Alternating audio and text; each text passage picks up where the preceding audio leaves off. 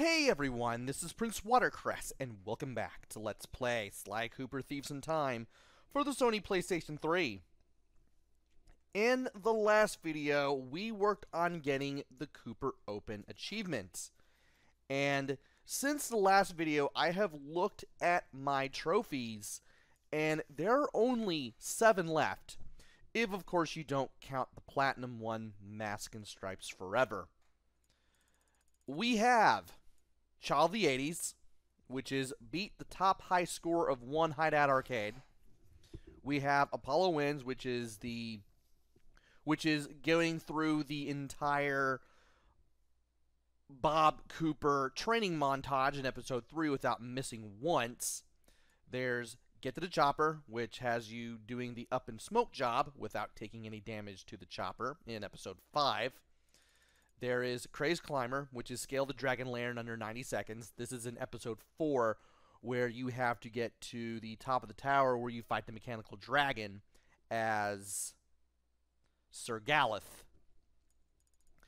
And then there's Cloud City, which I think is going to be one of the hardest to do. This is for episode 1, and it's for defeating El Jefe on each tower without losing any health. There is a trick to it, but I have the feeling that outside of one of the 2 sets, as I like to call it, I'll go into detail about that shortly. Out of the 2 sets, this one will take the most effort for one of the sets. And then there's Mark Your Territory and 8-Bit Bentley Style. For Mark Your Territory, you have to collect all the hidden Sly masks, and for 8-Bit Bentley Style, you have to beat every Hideout Arcade's top high score. Child of the 80s, Mark Your Territory, and 8-Bit Bentley Style are all going to be done as one set, basically. It may take 1 or 2 videos to do them all, maybe 3, depending on how I do it. But if I do everything arcade related all at once, it'll be easier for me to keep it all kind of contained. As for Apollo Wins, Get to the Chopper, Crazed Climber, and Cloud City, that is what I consider the non-arcade set. And those will all be combined into one video because I don't think I'm going to have that much footage to show off for all of those. And therefore, they're all going to be their own thing. So, there's going to be 2 videos, or 2 sets of videos. There's going to be the arcade set, and then there's going to be the non-arcade set. I'm going to go ahead and start with the non-arcade set, because some of the ones that I'm looking at, especially Apollo Wins and Crazed Climber, those are not going to take too long. And then I'm going to be spending, I would say, considerable amount of time doing the arcade stuff. So for this video, we're going to be doing Apollo Wins, Get to the Chopper, Crazed Climber, and Cloud City. Everything's going to be done with post-commentary because I have no idea how long any of these scenes are going to take me. So, let's go ahead and start this off.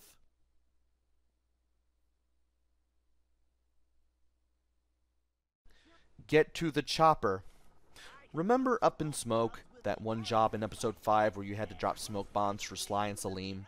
For this achievement, you'll need to drop all the smoke bombs without getting hit once. There are multiple sections to this job where you drop more smoke bombs than the last, and you'll want to be on your toes as you go through them all. Use your boost as often as possible to avoid the bombs that will follow you around, and time your bombs so you can drop them when you get close to the targets. There is a trick that makes this achievement easier. If you get hit, pause the game and restart from the last checkpoint to start the current section over. If you can get through this job hitless, with or without checkpoint restarts, you'll score the achievement. Okay, Sly, it's all you. Okay, Salim, we're on. Follow me closely, and don't fall behind. Don't worry about me. I'll be right on your tail.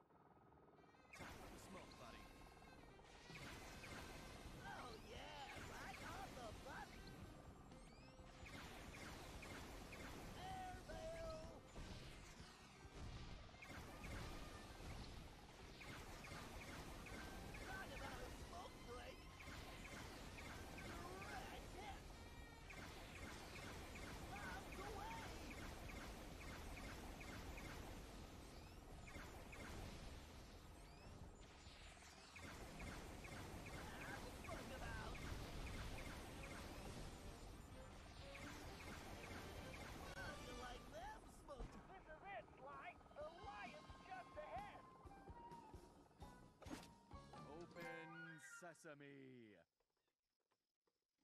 That outfit makes you a better thief, Sly, not a genie. Now why don't you help me with this door? Apollo wins. Your mileage may vary with this achievement. For this one, you'll have to play Getting Stronger in Episode 3 and get through the entire Bob Cooper training montage that has you going through a battery of trials randomly generated from the 6 you have to practice before you do the montage. This one can be tough, as while things can get easier along the way depending on how good your reflexes are, you'll be forced to restart all the way back at the beginning of the montage if you mess up even once. The hardest ones, at least for me, are the slingshot and the bone smack trials. With practice, you can get this one done. You'll just need to buckle down and focus.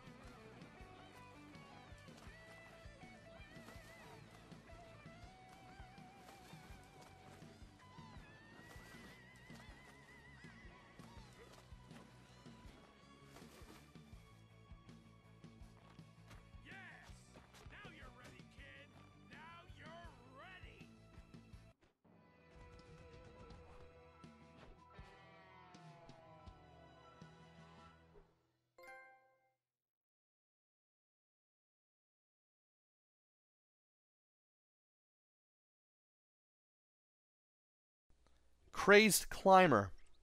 This is one of the tougher achievements out of these 4. For this one, you'll need to reach the top of the tower where you fight the mechanical dragon in Episode 4 during the job Mechanical Menace. If you mess up even once, you have to start the entire job for this achievement all over again from the beginning, as this game saves your progress as you ascend the tower, meaning that you'll have to come back to the tower you have to climb to reach the mechanical dragon manually every single time, and you'll have to sit through the cutscene with Fly and Carmelita, which the game refuses to let you skip. I find Gallant charming. He has a good heart, even if he is a headstrong goof. Then you better get going before Sir Goof gets himself captured again.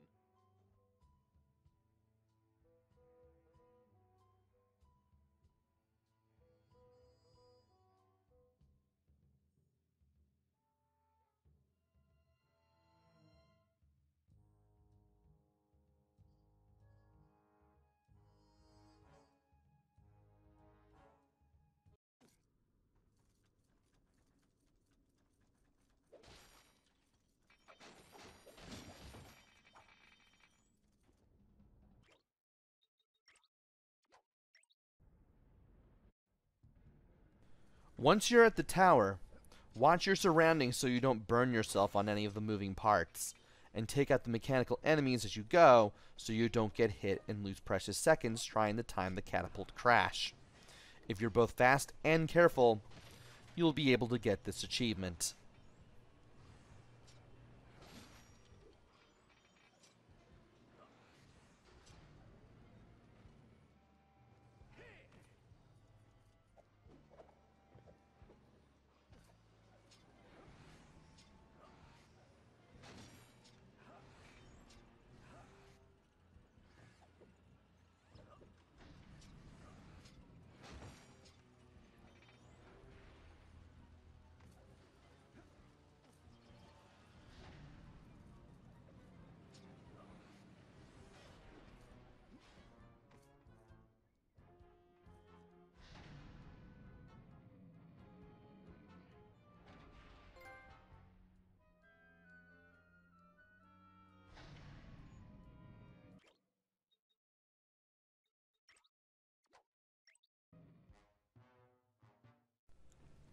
Cloud City.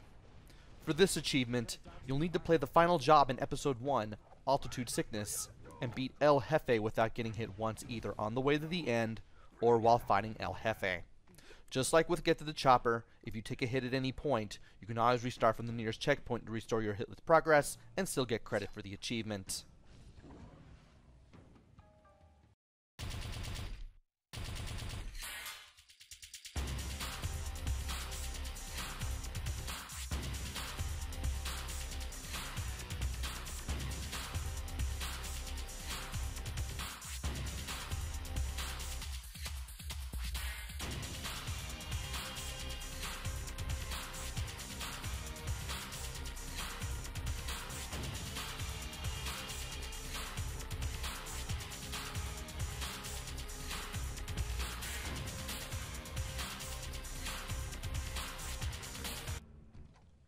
On the first phase, jump over the shockwave, then run to the side to avoid the line of electricity that El Jefe moves across the arena.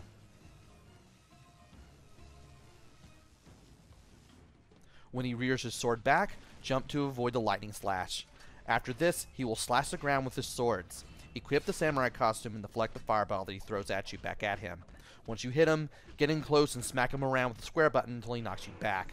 Never get right up to him if he is not stunned. After this, you will have to jump over 2 shockwaves. Once again, run to the side to avoid the lightning, then jump to avoid the lightning slash and send the fireball back at him with the samurai armor so you can smack him around again.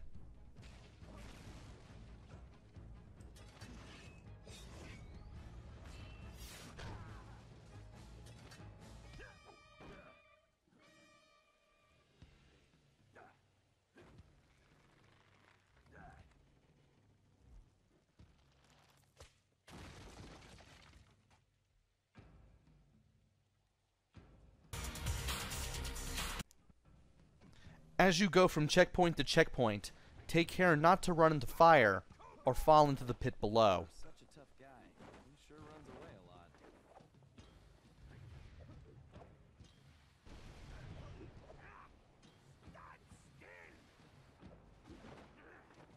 You are an irritating pest!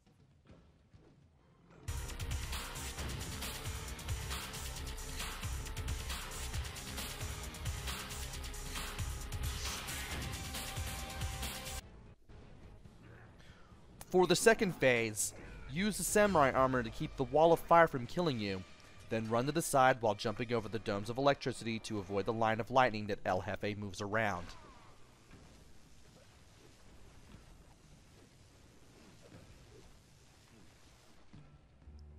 From here, you'll need to jump over the Thunder Slash, then use the samurai armor to send the fireball back at him before smacking him around again.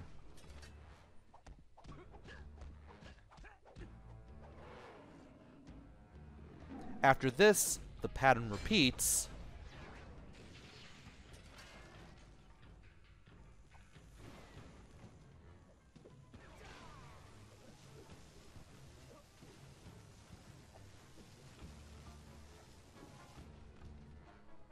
but you'll need to jump over 2 lightning slashes instead of 1 before you can send the fireball back at him.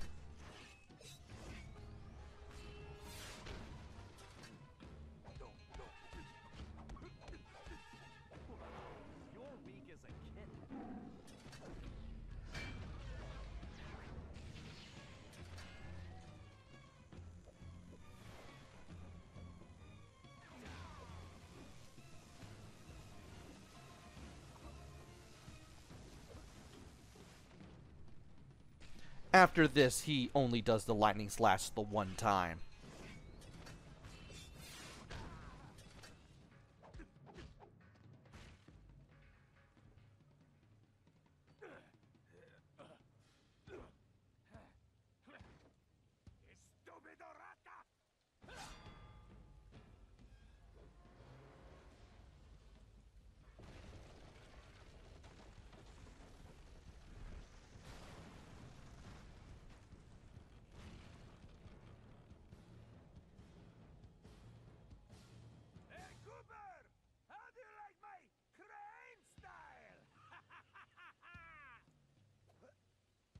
I don't know what's scarier, El Jefe or his lame jokes. Maybe if I had some cat, I could stop running away. You got no chance! You ring-tail rat! I have to get Ryoichi's cane back. Why won't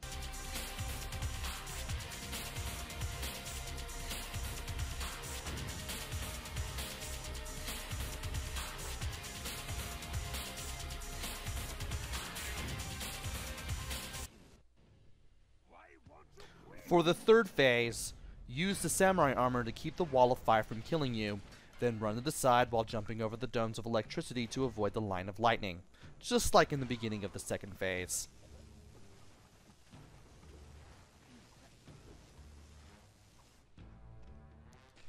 You'll have to jump over 2 thunder slashes before sending a fireball back at him.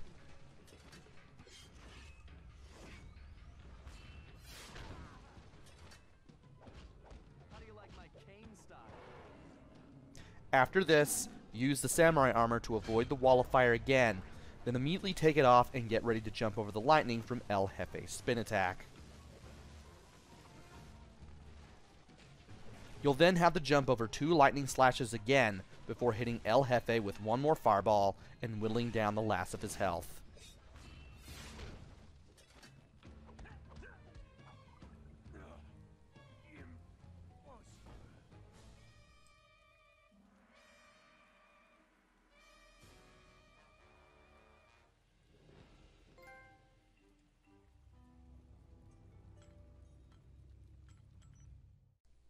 And that is it for the non-arcade achievements out of all that I have left. Join me next time where we go to the arcade, get all the slime masks, and get both of the arcade achievements. Until then, this is PrinceWatercress. Take care, stay safe, and thanks for watching!